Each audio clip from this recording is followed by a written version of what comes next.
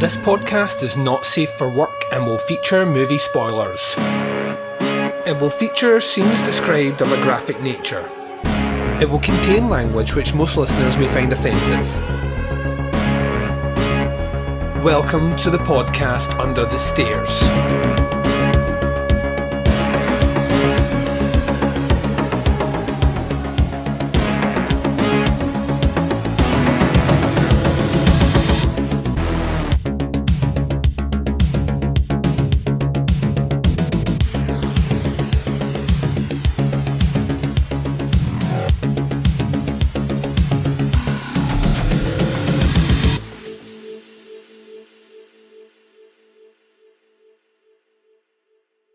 Hi everyone and welcome to the podcast Under the Stairs. I'm your host Duncan Welcome to the show.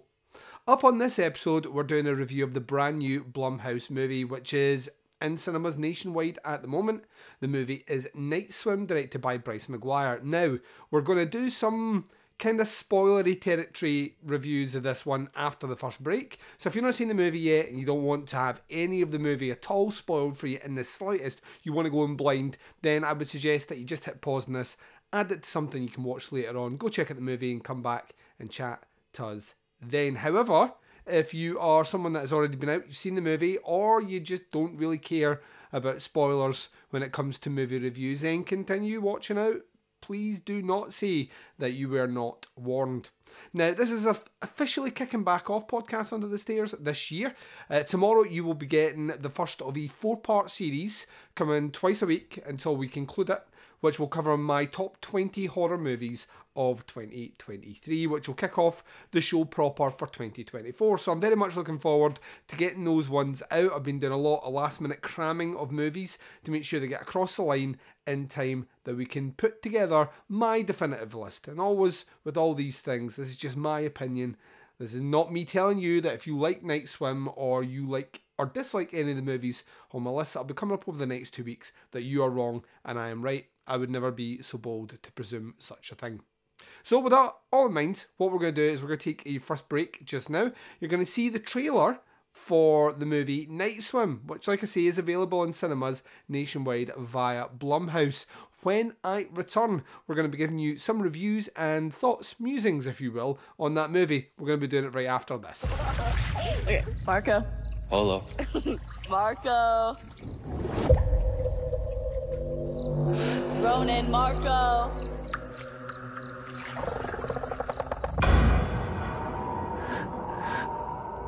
Marco. There's something bad in the water.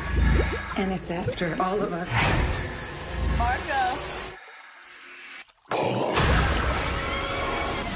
Night Swim, January 5th, rated PG-13. And welcome back. So, Night Swim, the first of the kind of cinematic horror movies we're going to be getting this year. First of many by the looks of things. I think there's going to be quite a few horror movies making their way to the big screen this year, which is always exciting. We're going to get them from a variety of different sources. The ones that are distributed by the Blumhouses of the world, the ones that are going to come from our friends at Sony. I don't know why I'm saying they're our friends, but let's just say they are. And of course, A24 will always have something up their sleeve. The kind of long anticipated return of Mia Goth's Maxine character will be winging its way to cinemas this year as well. So it's going to be busy, but Night Swim is the first. This is us getting our first crack at it, and without, overstepping the mark, it's safe to say this one will do well financially. Blumhouse movies tend to make quite a bit of money upon their release because they don't cost a lot of money to make, and everything's tightened up, designed specifically. It's the old Corman kind of approach to making movies. Everything's done very tight, and as a result, the margins to make profit are always pretty high. You're going to recoup your money pretty quick.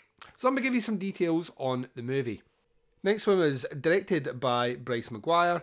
It's based on a screenplay by Bryce Maguire and Rod Blackhurst. It's also based on their short movie of the same title from 2014. It stars Wyatt Russell, Kerry Condon, Amelia Hoferl, Gavin Warren, Jodie Long, Eddie Martinez, Elijah J. Roberts, Rahuna Panatke, Ben Sinclair, Eleazar, and some other folks are in the movie as well. Synopsis is listed on IMDb as a woman swimming in her pool at night is terrorised by an evil spirit.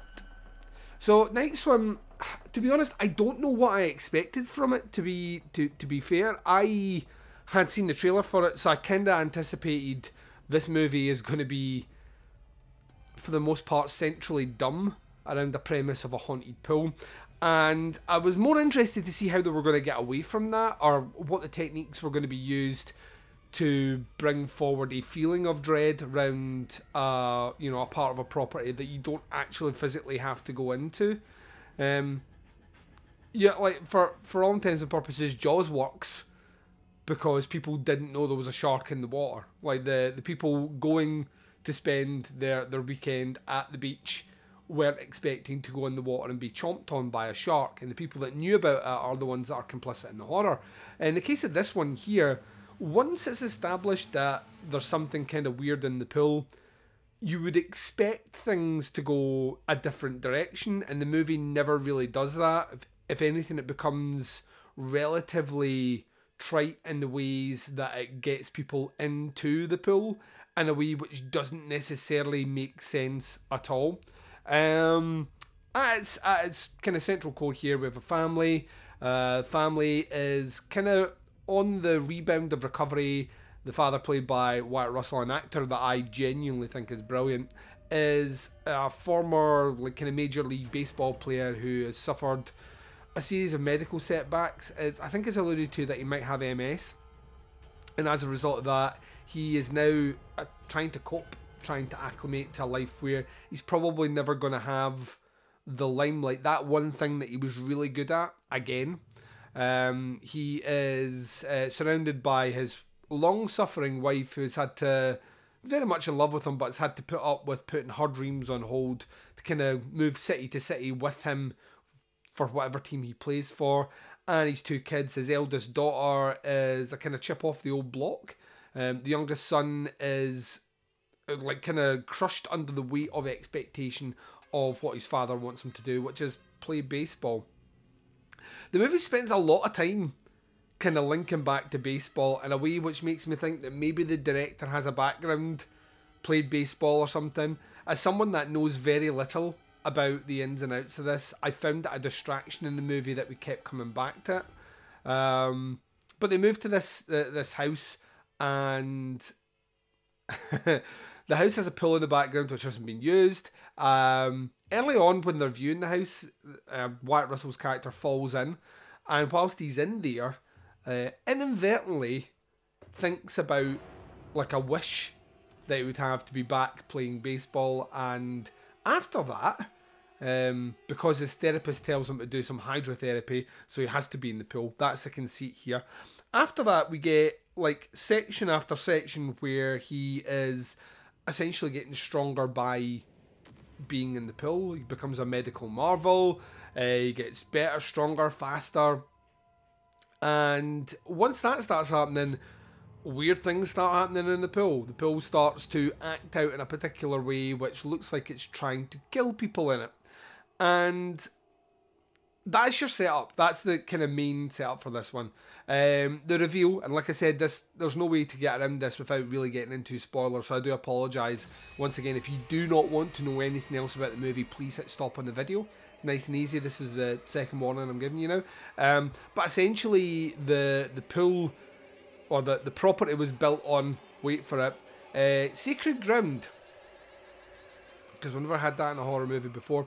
And it has the ability to grant healing wishes to people, but at the cost of a life, right? So you get your wish, I get my life, everyone's happy, and we move on. At the start of the movie, at the cold open, a young girl, a young Asian girl, dies in the pool, and it's, we're never really, we see her brother who is unwell in the house, and we know no more details about anything. And later on in the movie, it's revealed that actually the mother had made this deal with the pool to sacrifice her youngest to save her oldest or something. I didn't hate it. I thought I hated it when I came out, actually. I came out and my eyes had rolled so far back in the back of my head, I looked like The Undertaker. I didn't hate... I did find it just really banal and almost kind of like the worst cynical box-ticking exercise for a horror movie. It didn't surprise me, and it was a fact that I didn't know before seeing the movie that it was actually based on a short. Because to me, it felt like a short. It felt like a movie which you probably do 10 minutes worth. You get a really cool story about this pool that you make a wish in and then it comes back and gets you. Or just the idea of a haunted pool. Like, see if that cold open had been the original short, that would have made sense to me. But it was kind of like, while watching the movie, I was just reminded of tropes, ideas, and scares from other movies that are just infinitely better than this. We get everything here from Insidious, Poltergeist, The Ring, Dark Water, It, with a huge bit of It in this one here. More recently, The Black Phone, there's a bit of that in here. And like, once you started to see those elements come about, it kind of got to the point where I checked out, if I'm honest. I just never really... None of the scares really hit me in any way, shape or form. That's not uncommon in modern horror movies. I'm not one who genuinely gets jump scares in movies, but I do appreciate a good setup and a good delivery. I don't think this movie had that. I think, if anything, I think it was pretty telegraphed almost from the start how I thought this was going to go. Even down to the ending, which I kind of called as well, which to me just shows that this is very familiar territory if I'm picking out how I think the ending's going to go. I also don't like, there's a modern trend, and when I say modern trend, the last two big Blumhouse movies that I've seen, that being The Black Phone and this being Night Swim, both have this kind of central idea of like a shitty father figure who's somehow redeemed by the act he does at the end. Wyatt Russell's character in this, just in general, is pretty awful. He is like wholly obsessed with himself, narcissistic. He is unattentive, and not the worst parent in the world by any, like, compared to the Black Phone parent. He's a saint, but just a generally pretty shitty guy throughout the movie. So when his selfless act comes up at the end, I never felt like, well, that arc's redeemed at all. I just kind of felt like that's the obvious thing to do for the narrative. I actually think the Black Phone was worse, just to lump this in to fill out my point. In the Black Phone, that parent beats up his kids, and at the end he's all snivelling and happy that they're alive, and I kind of feel like that's a weird way to end your movie. Am I supposed to feel sympathy for this child beater? Probably not. So yeah, I didn't particularly like that. Mercifully, the Night Swim was quite a short movie overall. It just lands in just over an hour and a half. It never really fills out too much in the way it points to even the idea of where the haunting comes from is still relatively loose. And I got to get to the end of the movie in a state of thinking, why do I feel there's going to be a sequel here? And I genuinely hope there isn't. There's a conceit that I mentioned earlier on, that the premise of having to go... Like, the only way this ghost is going to get you if you keep going into the pool. And then the way the family ultimately constantly ends up back in the pool seemed very confusing to me. There's a story about a couple that owned the house before them and they never used the pool for the full time that was in there. And it did spark a conversation that me and Baz had outside the cinema, where I was like, you would just fill it up. Which is ultimately what they do at the end of the movie here. They fill the pool up with dirt, cement, you would imagine, because it's a big back garden.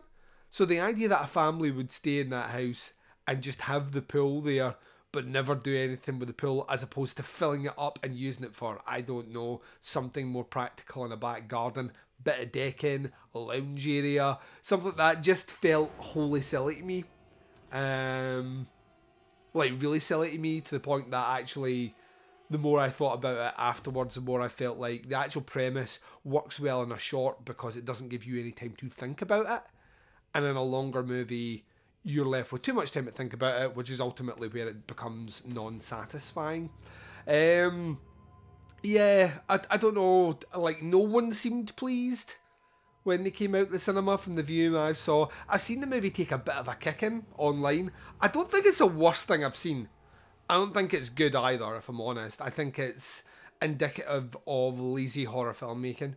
Now, there's an audience for that, and that's not to be dismissive to people that like kind of more generic, the A to B to C formula horror movies. There's a lot of people that don't watch as much horror movies as I do.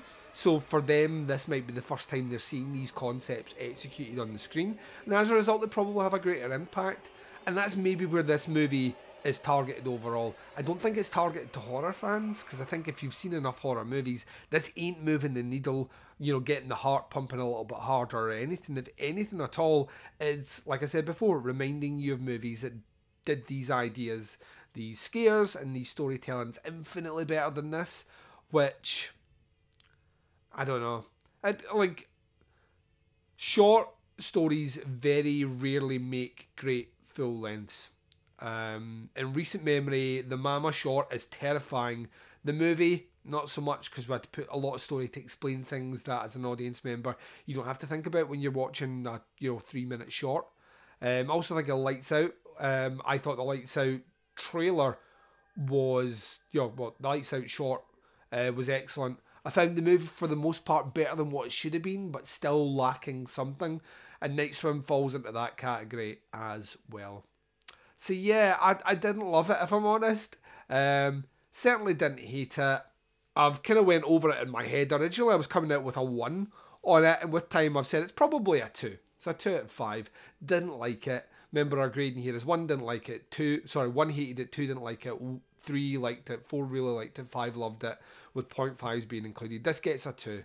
I will be lucky if I remember having seen this movie at the end of the year. That's how banal it actually is. A beige movie, if ever there was one.